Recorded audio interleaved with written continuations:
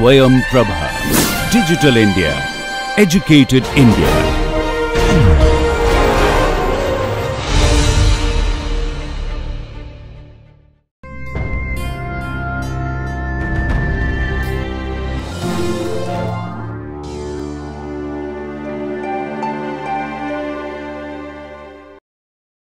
So hello and welcome to this course entitled 20th Century Fiction, where we're looking at James Joyce's Ulysses.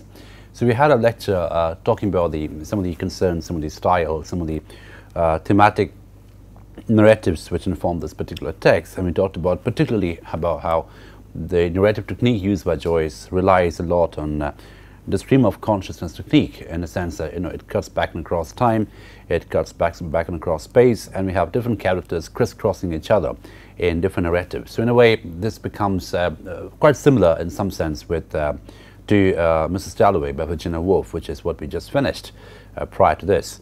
Like Mrs. Dalloway by Woolf, Ulysses 2 is about one day in Dublin. So it's about one day in one city.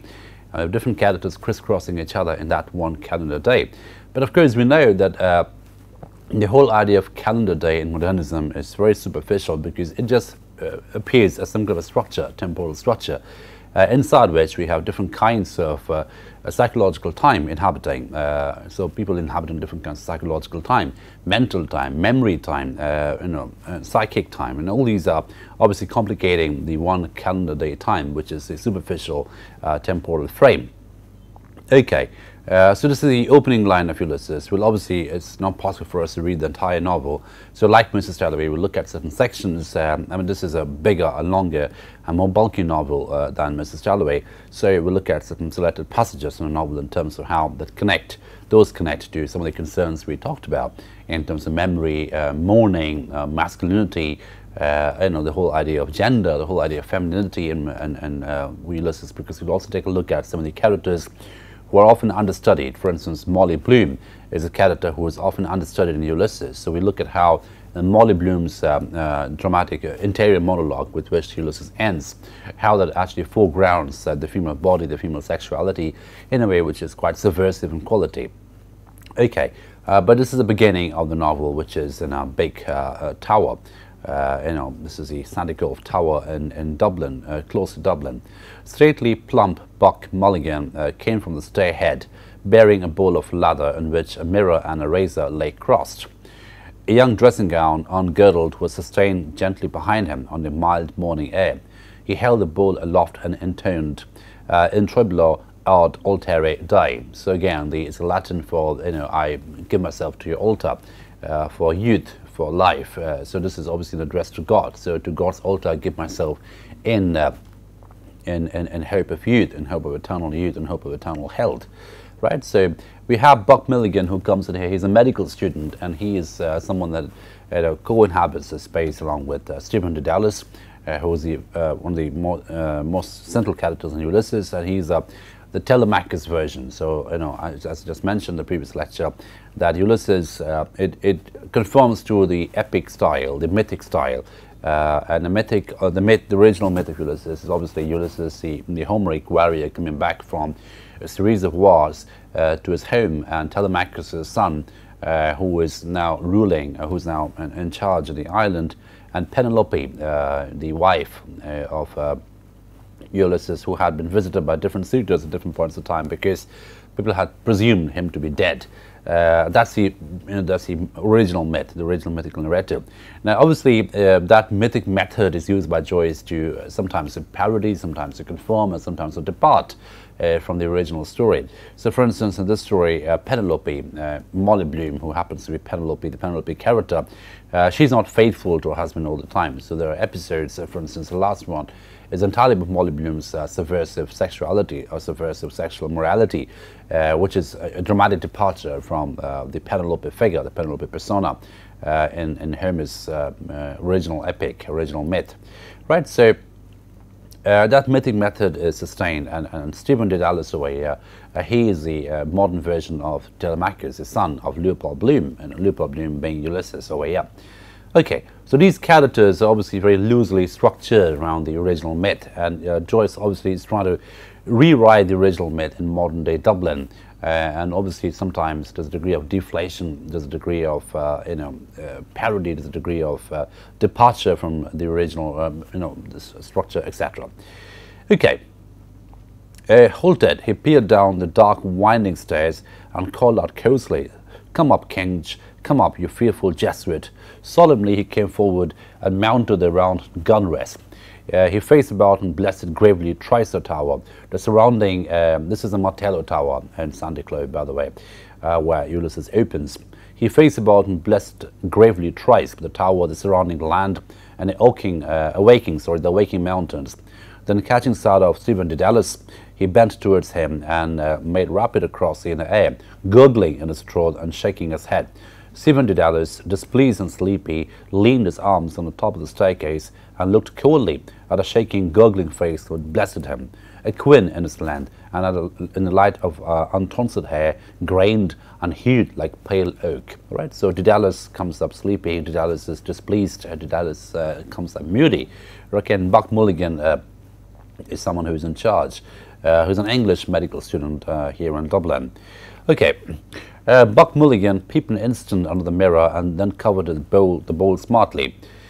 "Back to barracks," he said sternly. He added in a preacher's tone, "For this old dearly beloved is a genuine Christian, body and soul and blood and ounce. Slow music, please. Shut your eyes, gents. One moment. A little trouble about those white corpuscles. Silence all." So we find that this is obviously, and we discussed already how Ulysses was such a scandal to the Catholic Church. And we find at the very beginning of this novel, we have a medical student who is quoting the scriptures, is quoting the holy phrases, the Latin phrases, only to parody the same, because he, the Buck Mulligan over here, he doesn't believe in the eternity of the soul, he doesn't believe in the holiness and sacrality of the body either. And very soon we'll talk about Stephen's dead mother, that whole idea of the dead mother being unheeded to the time of her death will come back very quickly. But Buck Mulligan's take on the entire thing about death and life is strictly medical in quality. So him quoting the scriptures, him quoting the Latin lines, the holy lines, obviously carries a parodic significance, which is something that Ulysses is trying to foreground at the very beginning of the novel. Okay, so and then obviously the mockery of Dedalus' name comes in, and as some of you will know, that Dedalus was the son of Icarus in the original Greek myth. So Icarus was someone who made this waxen wings to fly away from the prison in which he and Dedalus were imprisoned. And the warning, of course, was not to fly too close to the sun. Or Dedalus becomes the, he flies close to the sun, and Icarus obviously tries to rescue him, and so Icarus becomes, and both of them die. So Icarus becomes this, the entire, the whole myth becomes a metaphor of human hubris. Okay, so Dedalus and Icarus, they obviously, the father-son relationship, Dedalus becomes the archetypal craftsman. And that craftsman quality is interesting because Dedalus over here, he wants to be the writer, he wants to be the artist, he wants to be the perfect craftsman in that sense. So he's a modern craftsman, he's a modern maker of waxen wings. And if you've read the portrait artist of a young man, you find that in the same Dedalus persona is projected over here. So Stephen Dedalus obviously is a struggling writer, and he is co-inhabiting here this particular house with Buck Mulligan, who happens to be a medical student. Okay, he pointed, so the mockery, I mean, his Greek name is Memortad. The mockery of it, he said gaily, "Your absurd name, an ancient Greek." He pointed his finger in friendly jest and went over to the parapet, laughing to himself. Stephen Dedalus stepped up, followed him warily halfway, and sat down on the edge of the gun rest, watching him still as he propped his mirror on the parapet, dipped the brush in the bowl, and lathered cheeks and neck. Now you find that Ulysses is full of this very daily, banal, bodily activities. These are two people shaving, and very soon, quickly in the second section, we find Leopold Bloom, who will be defecating, and that too will be described in very graphic detail. So all kinds of bodily functions, obviously sexual functions, which will come in later, will be foregrounded and described in vivid graphic details, which obviously was part of the scandal quotient of this book. Okay, Buck Milligan's gay voice went on. My name is absurd too. Malachi Mulligan, 2 ducktails. But it has a Hellenic ring, hasn't it? Tripping and sounding like a buck himself. We must go to Athens. Will you come if I can get the aunt to fork out 20 quid? I know, so the whole idea of going back to Athens becomes interesting because, you know, that becomes, in a sense, going back to Athens is like going back to the center of culture, going back to the center of where it all started from. The whole idea of Mulligan and Daedalus and Icarus and all these Greek myths from which the entire white civilization, so to speak, sort of emanated or blossomed is something which is referred to way up. And interestingly, that Greek the entire Greek origin space, or the Genesis space, is obviously in some kind of a conflict with the Christian idea of origin, the Christian idea of the original story narrative, and so they are obviously undercutting each other in that sense. Will he come? The Jesuit Jesuit, seizing and began to shave with care. Tell me, Mulligan, Stephen said quietly. Yes, my love. How long was Haynes going to stay in this tower? Buck Mulligan showed a shaven cheek over his right shoulder. God, isn't it dreadful, he said frankly, a ponderous Saxon. He thinks you're not a gentleman. God is bloody English, bursting with money and indigestion, because it comes from Oxford, you know. Dallas, you have the real Oxford manner. He can't make you out. Oh, my name for you is the best kin to the knife blade. He shaved warily over his chin. So we have something similar to what we saw at the end of the short story Araby, if you remember the story Araby, which we did earlier. We had this whole idea of the English versus the Irish tension, and that tension gets manifested in terms of language, in terms of accent, in terms of the manner of speaking, in terms of the choice of words, etc. So Haynes over here is an Englishman who is supposedly in some kind of a tense relationship with Stephen Daedalus over here.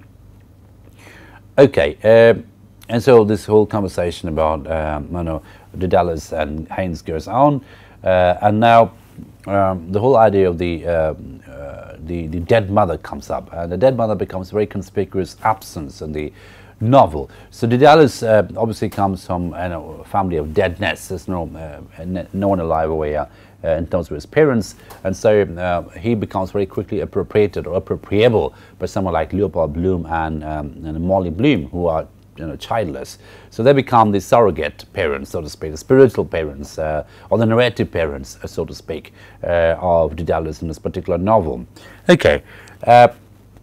Now the mother figure becomes interesting because originally the mother figure comes in as a sea figure, so the amniotic quality of the sea is obviously extended into the mother figure, the protector, nurturer figure. That very quickly comes into the biological mother of Daedalus, who has long since been dead. And the dead mother comes in as a very conspicuous presence in a novel. She keeps coming up as a metaphor of guilt, as a metaphor of unrequited love, as a metaphor of filial ingratitude, a filial lack of duty. So that becomes an interesting point. That becomes almost a traumatic point for Stephen Daedalus, the fact that he did not do something he ought to have done as a son. Okay, right. The aunt thinks you killed your mother, he said. That's why she won't let me have anything to do with you. Someone killed her, Stephen said gloomily. You could have knelt down, damn it, Kinch, when a dying mother asks you. Buck Mulligan said, I'm Hyperborean as much as you, but to think of your mother begging you with her last breath to kneel down and pray for her, and you refuse. There is something sinister in you. So that we get this backstory now. The Daedalus, or Stephen over here, he suffers from this continual guilt, this continual pang of remorse and repentance, because he had not prayed for his mother, on her deathbed when he implored her, when she implored him to do it, when she begged him to do it on her deathbed. He refused to do it, and this refusal obviously becomes something of a permanent guilt, a permanent marker of guilt and trauma in his mind. Okay. Stephen, an elbow rested on the jagged granite, leaned his palm against the brow and gazed at the fraying edge of the shiny black coat sleeve. Pain, there was not yet the pain of love, fretted his heart. Silently, in a dream, she had come to him after her death. So the posthumous appearance of the mother becomes important. It's a symbolic reminder of Stephen's recursive guilt. She keeps coming back in his dreams as a ghostly, spectral character who has obviously long since been dead, and that obviously informs his guilt and trauma even more. So she keeps making appearances in her dream.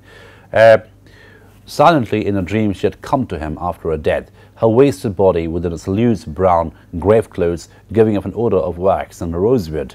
Her breath that had been bent upon him, mute, reproachful, a faint odor of wetted ashes. Across a threadbare cuff edge, he saw the sea hailed as a great sweet mother by the well-fed voice beside him. So you have different kinds of mother figures over here. The sea is described as a mother figure, something that's nourishing humankind with its amniotic quality, its endless amniotic quality, the endlessness of love, the endlessness of the sea's resources, obviously in equation with the endlessness of mother's love. And in comparison to that, we have the real mother, who was unrequited in her love. Stephen did not return his, her love to her and let her die, being unrequited. Someone who wanted him to do something, requested him to do something, and he failed to do it. He refused to do it. So in his refusal, he had failed to be the good son. So he becomes a spectacular example of the mother figure to him, which in turn reminds him of his guilt, reminds him of his trauma, of his remorse of not having paid heed to his mother's request, the dying request of praying for her on her deathbed. Okay, the ring of bay and skyline held a dull green mass of liquid. A bowl of white china had stood beside her deathbed, holding the green sluggish bile which she had torn off from her rotting liver by fits of loud groaning, vomiting. So you find again very bodily functions, sickly functions. The sick body, the diseased body is foregrounded over here. The body of the dying mother is the first real body to appear in Ulysses. And how does it appear? A bowl of white china had stood beside her deathbed, holding this green sluggish bile which she had torn up from a rotting liver by fits of loud groaning, vomiting. So the greenness of the bile and the greenness of the sea are obviously coming together in Stephen's imagination. So the sea, the massive sea, who is described as a mother figure, and which is obviously green in color, green in quality, is been equated with the green bile that his mother had coughed up in a deathbed, and that obviously is something which keeps coming up in his dreams. Okay, so right, and then there's an interesting section later where Stephen talks about asks Buck Mulligan a certain question about his dead mother. Before that is a little symbol which I want to spend a little bit of time with. The broken mirror symbol. The broken mirror becomes a very interesting symbol in Ulysses, and Stephen explains this to Buck Mulligan, saying the broken mirror is a symbol of Irish art, but that obviously takes up different political connotations as well. So Stephen bent forward and peered at a mirror held out to him, cleft by a crooked crack, hair on end, as he and others see me. Who chose this face for me? This dog's body, too rid of vermin, it asked me too. I pinched it out of the skivvy's room. Buck Mulligan said, it does her all right. The aunt always keeps plain-looking servants for malady. Lead him not into temptation. And her name is Ursula. Laughing again, he brought the mirror away from Stephen's peering eyes. A broken mirror. There's a crack in the mirror. The rage of Caliban at not seeing his face in the mirror, he said, if Wilde were only alive to see you. So the reference to Wilde becomes interesting, because Wilde obviously is a metaphor, an archetype to a certain extent of the Irish artist, the Irish wordsmith, or the Irish craftsman in literature. So that is a figure that Stephen obviously aspires to reach, aspires to appropriate. Drawing back and pointing, Stephen said with bitterness, it's a symbol of Irish art, the cracked looking glass of a servant. Buck Mulligan suddenly linked his arm in Stevens's and walked with him around the tower, his razor and mirror clacking in the pocket where he had thrust them. It's not fair to tease you like that, Ken, she said. He said kindly, God knows he had more spirit than any of them. Buried again. He fears the lancet of my art as I fear that of his, the cold steel pen. Okay, so there's almost like a battle going on, and the battle, some kind of a tension between Buck Mulligan and Stephen, and the question that comes in Stephen's mind will be quite interestingly articulated. Okay, so again, the whole idea of Stephen's mother comes up, the dead mother, and this section is interesting where Stephen asks the question to Buck Mulligan. And remember, when he first introduced me to your family, how did he introduce me as? And this section deserves a bit of a detailed description. Okay, and this is a question that Stephen asks Buck Mulligan. Do you remember the first day when I went into your house after my mother's death? Buck Mulligan frowned quickly and said, what, where? I can't remember anything. I remember only ideas and sensations. Why? What happened in the name of God? You are making tea, Stephen said, and went across the landing to get some more hot water. Your mother and some visitor came out of the drawing room. She asked you who was in her room. Yes, Buck Mulligan said. What did I say? I forget. You said, Stephen answered, oh, it's only to Dallas, whose mother is beastly dead. Right? So again, the whole idea of the mother being beastly dead becomes interesting, and the word beastly, of course, is used in a very English sense, a very upper-class English sense, but it takes up different connotations over here. The beastliness of this is part of the loneliness. She doesn't really she didn't really get any human empathy. She didn't really get any human, prayer, any human touch, any human companionship during her death. So in that sense, it's also beastly. In that sense, it's also quite terribly lonely in quality. So you said, Stephen answered, oh, it's only Dallas whose mother is beastly dead. A flush which made him seem younger and more engaging rose to Buck Mulligan's cheek. Did I say that? He asked. Well, what harm is that? He shook his constraint from him nervously. And what is dead? He asked. Your mother is not yours or my own. You saw only your mother die. And this is the medical section over here, which I mentioned a while ago. How Buck Mulligan looks at the whole experience of death, the whole image of death, the whole body of death is from a medical gaze, which has nothing to do with the metaphysical understanding of death at all. So we have this interesting dialogue going on, so to speak, between the medical and the metaphysical views on the experience of death. So you saw only your mother die. I see them pop up every day in the Meta Enrichment as a place where he works as an apprentice, as a medical student, and cut up into tribes in the dissecting room. It's a beastly thing and nothing else. It simply doesn't matter. So again, the word beastly comes back away in a different connotation this time. So you say, it's a beastly thing, it's something which is, it's nothing to do with any human companionship or a human quality. It's just a body. It's just a cadaver which is cut up in a dissecting room, and we do it all the time. As doctors, we're trained to cut dead bodies. We're trained to look at death from a very different perspective, not from a perspective of some metaphysical understanding of mortality, not that at all, but as a very earthly and a bodily phenomenon, as a phenomenon of functionality or dysfunctionality. Okay, the body becoming dysfunctional is what we are interested in as doctors. Okay, it simply doesn't matter. You wouldn't kneel down to pray for your mother on a deathbed when he asks you. Why? Because you have the cursed Jesuit strain in you, only it's injected in the wrong way. To me, it's all a mockery and beastly, what comes back again. Her cerebral lobes are not functioning. She calls the doctor, Sir Peter Teasel, and picks buttercups off her quilt.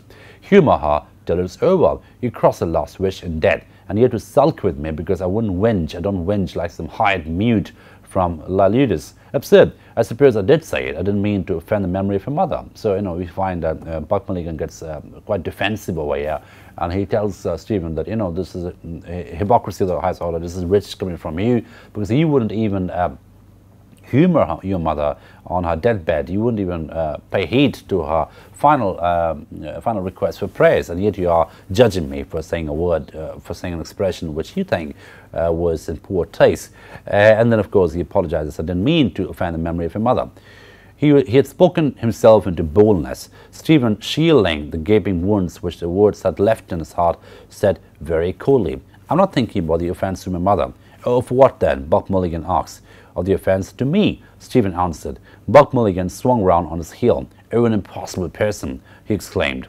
He walked off quickly around the parapet. Stephen stood at his post, gazing over the calm sea towards the headland. Sea and headland now grew dim. Pulses were beating in his eyes, veiling the sight, and he felt the fever off his cheeks. Again, look at the way in which feverishness of the whole experience of having a fever comes back. Again, a bodily function which informs an epiphany experience. So we have an epiphany over here. It's quite embodied in quality.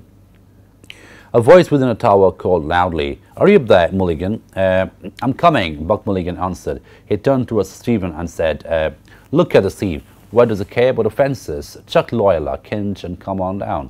The Sassenach wants his morning rashes." So again, the sea is used as a metaphor over here, something which is beyond any human offense, any human insult, any human injury. That's used again as a metaphor for, as like a massive leveler, so to speak. His head halted again for a moment at the top of the staircase, level with the roof. "Don't mope over it all day," he said. "I'm inconsequent. Give up the moody brooding. So again, this brooding image is something what Stephen is associated with throughout this particular novel. And we find two different kinds of knowledge authors are in dialogue with each other. So Stephen is obviously more metaphysical, more literary, more metaphoric, more imaginative, whereas Buck Mulligan is someone who's quoting Latin all the time, but his grasp in reality is far more material in qualities, because he's a medical practitioner, and his experience in medicine, his treatment in medicine, his training in medicine makes him more earthly, more material driven, compared to Stephen's more metaphysical insights into life, death, and the whole process of the whole experience of living. Okay, so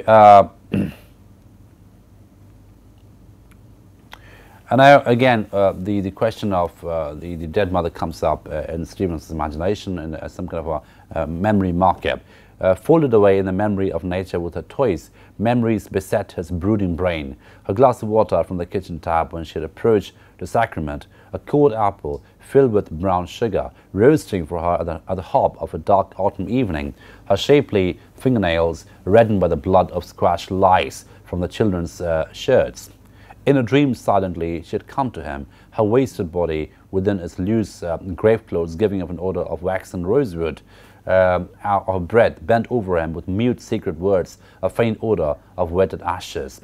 Her glazing eyes, staring out of death, to shake and bend my soul, on me alone, the coarse candle to light her agony, coarsely light on a tortured face, her host loud breath rattling in horror, while all prayed on their knees, her eyes on me to strike me down. So there's something very spectral about this, almost like a retribution-like quality for not having prayed for the dead mother. The dead mother keeps coming back, not as a nourishing figure, but as a traumatizing figure for Stephen Dedalus. Okay. Goal, chewer of corpses. So the mother becomes Goal. It's like an evil spirit of a curse, a chewer of corpses. No, mother, let me be and let me live. Can't you hide? Buck Mulligan's voice sang from within the tower. It came nearer up the staircase, calling again. Stephen, still trembling at the soul's cry, heard warm running sunlight, and in the air behind him friendly words. So again, it's like a reverie which is broken, and the reverie is inhabited by the dead mother coming back in a ghostly, ghoulish quality, spectral quality, almost trying to avenge the lack of prayers or the prayerlessness on her deathbed. So she's coming back over and over again, Stephen's imagination, in that kind of a belief system where the dead doesn't find salvation or the soul doesn't find peace unless prayed by the living around them, living companions around them on the deathbed. Okay, so so again, the whole idea of the Cockney accent becomes interesting, because we talked about how, if you remember the end of Araby, the short story where the boy goes to the fair Araby, the bazaar Araby, and he finds a couple of men flirting with a woman, and and he observed their English accents, and the English accent obviously is very different from the Irish accent, and so we have Buck Mulligan singing a song. He flung up his hands and tramped down on the stone stairs, singing out of tune with a Cockney accent. Oh, won't we have a merry time, drinking whiskey, beer and wine, on Coronation Day, or won't we have a merry time on Coronation Day? So again, coronation obviously is a royal ritual, but it also becomes a symbolic ritual. So Stephen is obviously the artist to be over here, and this degree of coronation are waiting for him. And this particular nonsense sing-song rhyme that Buck Mulligan sings at this point of time takes up different significance subsequently. Okay. I look at the material objects around this particular landscape now. Warm sunshine marrying over the sea. The nickel shaving bowl shone, forgotten on the parapet. Why should I bring it down or leave it there all day, forgotten friendship? He went over to it, held it in his hands a while, feeling its coolness, smelling the clammy slaver of the leather in which the brush was stuck. So carried the boat of incense then as Clungways. I'm another now and yet the same. A servant too, a server of the servant. So again, it's very, very synesthetic in quality, as you can see. The synesthesia is that state of being where one particular sense triggers another sense, and the two senses merge together. Like for instance, if you had a sense of smell, that can remind you of a sense of sight, and the two senses can merge together in some synesthetic combination. Okay. Now, the figure of the milk woman becomes interesting as well. The milk woman is someone who comes in to deliver the milk to these three men in the morning, and she almost has a quasi mythical quality, some kind of a messenger-like quality by delivering the milk. The doorway was darkened by an entering form. The milk sir. Come on, ma'am. Mulligan said, Kinch, get the jug. An old woman came forward and stood by Stevens's elbow. That's a lovely morning, sir, she said. Glory be to God. To whom? Mulligan said, glancing at her. Out, to be sure. Stephen reached back and took the milk jug from the locker. The islanders, Mulligan said to Haynes casually, speak frequently of the collector of prepuces. How much, sir? Asked the old woman. A quarter, as a measurement for milk, Stephen said. He watched her pour into the measure and thence into the jug rich white milk, not hers. Old shrunken paps. She poured again a measureful of and a tilly. All in secret she had entered from a morning world, maybe a messenger. So the word messenger actually arrives. So it's some kind of a mythical messenger-like quality about this woman. Maybe a messenger. She praised the goodness of the milk, pouring it out, crouching by a patient cow at daybreak in the lush field, a witch on a toadstool, her wrinkled fingers quick at the squirting ducks. They load about her whom they knew, dew silky cattle, silk of the kine and the poor old woman, names given her in old times, a wandering crone, lowly form of an immortal serving, her conqueror and a gay betrayer, the common cock queen, a messenger from the secret morning, to serve or to be upbraid, whether he could not tell, but scorned to beg a favor. So, she appears like a messenger-like quality to Stephen's imagination. And, there are certain sections in Ulysses where it almost takes a mythical ambient quality, and ambient quality almost becomes mythical in quality by extension. So this is one of those figures, the old woman that comes in, this very shrunken old woman who comes in to deliver milk, and the countenance of this woman should remind us of the very shrunken appearance of Tiresias,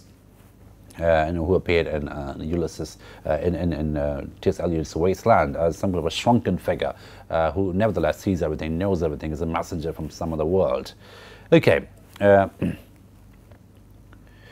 and this is a question, the woman asks Buck Milligan, the medical quality, the medical knowledge of Buck Milligan is foregrounded over here. When she asks him a question, are you a medical student, sir? The old woman asks, I am, ma'am. Buck Milligan answered, look at that now, she said. Stephen listened in a scornful silence.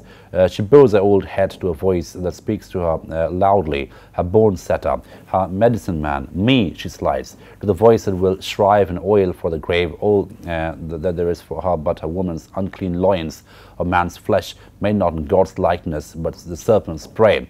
And to that loud voice, what now bids her to be silent with wandering, unsteady eyes. Do you understand what he says? Stephen asked her.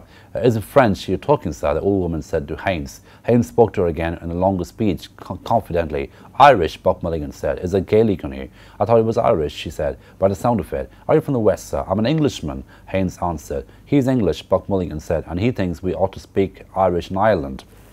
Now, this becomes a very important question, a language question, and these are certain sections in Ulysses which makes it actually very interesting in post-colonial equality. So just read this and I'll end with this and we'll unpack this a bit. Sure we ought to, the old woman said, and I'm ashamed I don't speak the language myself. I'm told it's a grand language, but then the nose. Grand is no name for it, said Bob Milligan, wonderful entirely. Fill us some more tea, Kinch. We'd like a cup, ma'am. No, thank you, sir, the old woman said, slipping the ring of the milk can on the forearm and about to go. Haynes said to her, have you your bill? We'd better pay her, Milligan, hadn't we? Stephen filled her with 3 cups. Bill, sir, she said, halting. Well, it's 7 mornings, a pint at 2 pence, and 7 twos, a shilling, and 2 pence over, and 3 mornings, and a quart and 4 pence is 3 quarts is a shilling. That's a shilling, and 1 or 2 is 2 and 2, sir. So she does this very complicated calculation at the time of billing. But, just before that, the whole idea of the language politics becomes interesting because, the Englishman thinks that the Irish should speak, Irish in England, in Ireland. And that's obviously a very naive assumption on the part of the Englishman who actually was a colonizer. And the Irishman, of course, are speaking in English, but in a very intoned English, with an accent, which is definitely not the British accent. And that obviously irritates the Englishman. So the Englishman over the Haynes over here is a troublemaker. Haynes over here is a person who doesn't quite fit in. He's an incongruous, incompatible presence over here. And he's saying to those Irish people that because you're Irish, you ought to speak in Irish, the pure language. The old woman over here agrees sentimentally with Haynes' suggestion, but she says that that's a language which you don't speak anymore. It's a grand language. So, you know, that assumption on the part of the colonizer that the colonized should speak their own language and not English, it obviously becomes a very problematic assumption, because that becomes that also translates into a question of ownership on language. He owns the language, so English becomes the language of the British only, and Irish ought to speak Irish, so to speak. So any idea of appropriation becomes problematic from the colonizer's perspective. So the colonizer doesn't quite like that a colonized subject speak in English, which happens to be the original tongue.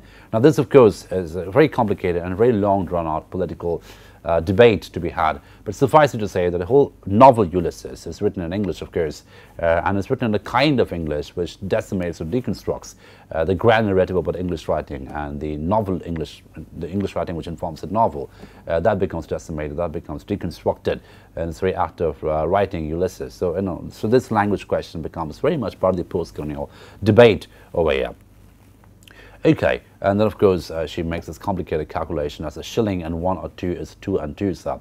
Buck Mulligan sighed, and having filled his mouth with a crust thickly buttered on both sides, stretched forth his legs and began to search his trouser pocket. So again, this becomes, those of you who are Joyce fans, who are Ulysses fans, would know, you know, there are a lot of questions, quiz questions about Ulysses, and there's some trivia about Ulysses. And one question which keeps getting asked all the time is that when Buck Mulligan was having his bread, which side did he butter? And the correct answer would be both sides, thickly buttered on both sides. So stretched forth his legs and began to search his trouser pockets. Pay up and look pleasant, Haynes said to him, smiling. Stephen filled a third cup, a spoonful of tea colouring faintly the thick, rich milk. Buck Mulligan brought up a florin, twisted it around his fingers, and cried a miracle. He passed it along the table towards the old woman, saying, "Ask nothing or more of me, sweet. All I can give you, I give." Stephen laid the coin in an uneager hand. "We'll owe 2 pence, he said. "Time enough, sir," he said, taking the coin. "Time enough. Good morning, sir." She curtsied and went out, followed by Buck Mulligan's tender chant, "Heart of my heart, where it were, more would be laid at your feet." Okay, so this episode becomes interesting, and I'll end at this point today.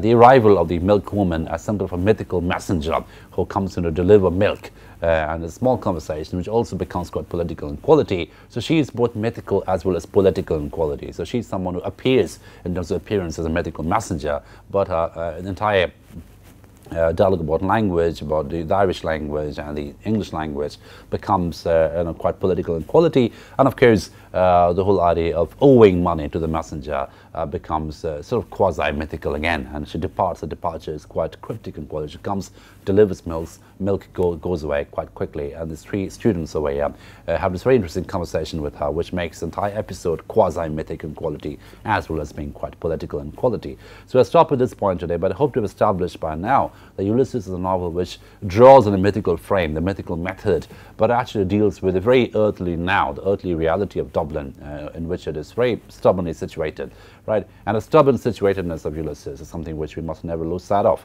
because, you know, it actually becomes a very coarse, filthy, earthly novel, and the filthy quality, the earthly quality, the scatological quality of Ulysses is part of the complexity, is part of the narrative complexity, is part of the scandal, so to speak, which makes it you know, such a scandal in English imagination, and the entire not just in a moral map of England and Ireland, but also in the linguistic map of England and Ireland. Because if you remember the lecture before this, prior to this, when I started off with this background of the novel, I said that this was bound on 2 counts. One, of course, was obscenity, it foregrounded the body, the sexuality of the body, the defecation quality of the body. I mean, the different kinds of functionality of the body was foregrounded, and there's nothing concealed. The body was very much part of the narrative process. And also the second count due to which it got banned, the scandal arose, was due to obscurity. It was written in a language which is not really English in that sense. So it was a rewriting of the English language. It was like a deconstruction of the English language, which became part of the scandal. So this episode, which we stopped at today, you know, it sort of throws light on some of the bigger concerns, Ulysses, which we'll take up in the times to come. So I'll stop at this point today. I'll continue with the lecture of this particular text in the coming lectures. Thank you for your attention.